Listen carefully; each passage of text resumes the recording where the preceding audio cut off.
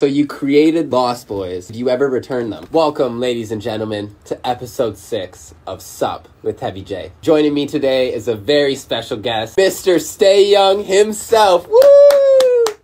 To be honest, I've never had a real celebrity on my show yet, so I'm a little nervous. I'm only a celebrity here, dude. Everyone knows Stayyoung. What is the reason for career path you've chosen? Oh, dude, the real reason, I was in university, and I had maybe, like, a semester left. Like, I think I had, like, 4 classes left, like, 12 credits. They offered me a job to work at the mall as a manager. It was right after my daughter was born, so I fucking dropped out of university and took that fucking job like an idiot. That's probably the biggest mistake I've made total in my life. If that didn't happen, I would not be here at all. Yeah, no, I think you made the right decision. Your favorite part about it? Like, what drives you? What gets you excited? My new favorite thing in the fucking world, developing and, like, breaking artists into the scene. Let me tell you, you are amazing at that. It's the fucking best. You are fucking good at it. So you have a daughter. We know that. You're a father. Yeah. What's your favorite nail polish color? Black. I was thinking of painting these ones black because I'm, like, obviously never going to be employable again. So I would just be a total freak all the time. That's what I think.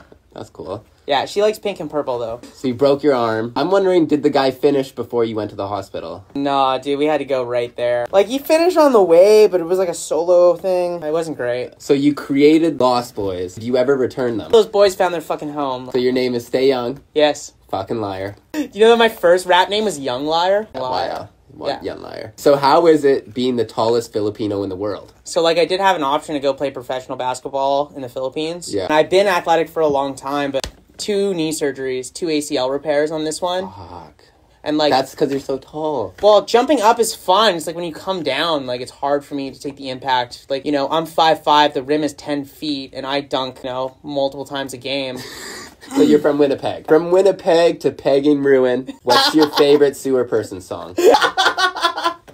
Folk song from a settlement on the edge of the earth. I think it's the best sewer person song ever. Diamonds or pineapples? Like, I've been playing a lot of Minecraft, so diamonds, but also, like, been on a lot of cruises where there's swingers, so, like, pineapples. Depends where I'm at.